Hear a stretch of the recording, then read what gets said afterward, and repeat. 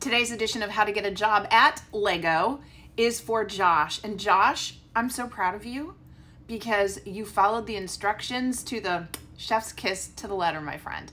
See, I asked you to tell me why you want a job at Lego. And you'll see in the comments of this original TikTok, a lot of people tell me they heard the benefits were good, that the culture is nice, the pay is good. And I get it. Of course, we want to be compensated well for working at a company. But what I was asking for, Josh gave me in spades.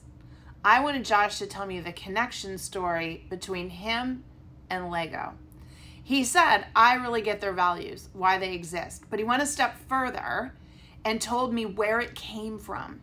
Folks, if I can get you to understand something about wowing recruiters and hiring managers and making them fall in love with you and want to hire you so badly, it's that they need to feel like you truly get them.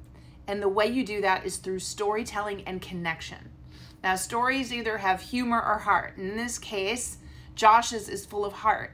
He remembers what it was like building Legos with his family and the outlet that it gave him when he was alone. He gets Lego on a very deep and personal level. So this is the story that Josh needs to lead with. And we do this all the time inside Work of Daily. We teach people something called the disruptive cover letter. And we call it a disruptive cover letter because it's not a real cover letter. You're not saying, hey, here's why I'm awesome for the job. You're saying, hey, here's why I get you. And so we have this very cool framework where you get them at hello with a statement like Josh's might be, I remember the first time I got a Lego set, ... Josh would tell me the story, right? Or I remember the first time I understood the impact Lego was having on me as a person. Something like that. And he would tell a story. And then we have a second story you tell that relates to the type of work. And then the third is, next steps in the process. It's a very clear 3-paragraph format, but it gets them at hello. And this thing works so well, this disruptive cover letter. Every single day, I have people inside the platform who are saying, I applied online and got auto-rejected. But then I built a disruptive cover letter telling my story, JT, like you coached me, and I got it to the recruiter, the hiring manager. They said it was the best thing they'd ever read, and I got an interview. See, companies just want to hire someone who gets them and feels connected to them. And we're never going to see a connection story in a resume. That's not what a resume is designed for. We're never going to see it even on your LinkedIn profile. And so these tools are scrubbed of that. And if you try to put it into those, you'll fail because they want a resume to be just the facts.